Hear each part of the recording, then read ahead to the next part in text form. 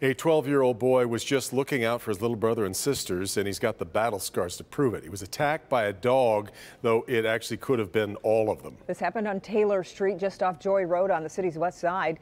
And as Jason Colthorpe reports, this young man's family couldn't be prouder.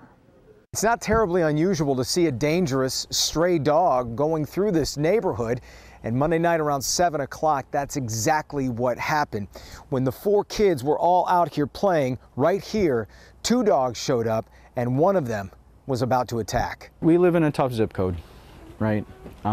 Bad things happen every day. But Peter Ashmore didn't expect one of those bad things to happen to his son right outside their door. Yes, it did that. It came that way. Yeah. His 12-year-old son, Deacon, had almost no time to react. That one ran around in circles a bit until it decided to get me. The dog he describes as short but wide lunged and bit his left calf. I was getting dragged around a bit. It hurt. His little sisters and brother ran into the house to safety. And then they kind of backed up a bit and so then I ran inside and I inspected my legs. So yes, it wasn't that good. So I went and grabbed some duct tape and I looked at him and I said, "Buddy, I love you, and this is gonna hurt." Peter had just raced home from work and then took Deacon to Children's Hospital where he had surgery Tuesday morning.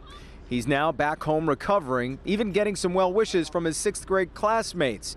And yes, his brother and sisters are pretty grateful too. I'm pretty glad because if it was them, they would have been very more injured than me. Deacon's such a thoughtful kid and really just continuously puts other people in front of himself.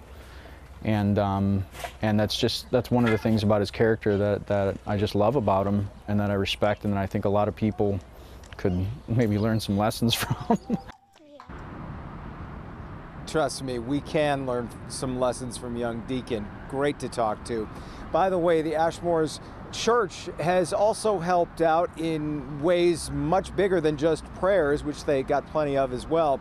But they started a fundraiser for them to help with the medical bills. The church did, and so far it's raised almost $20,000 in just a few days. And if you'd like to help out, we have that information with this story at clickondetroit.com. Reporting live tonight, Jason Colthorpe, Local 4. Okay, Jason, thanks.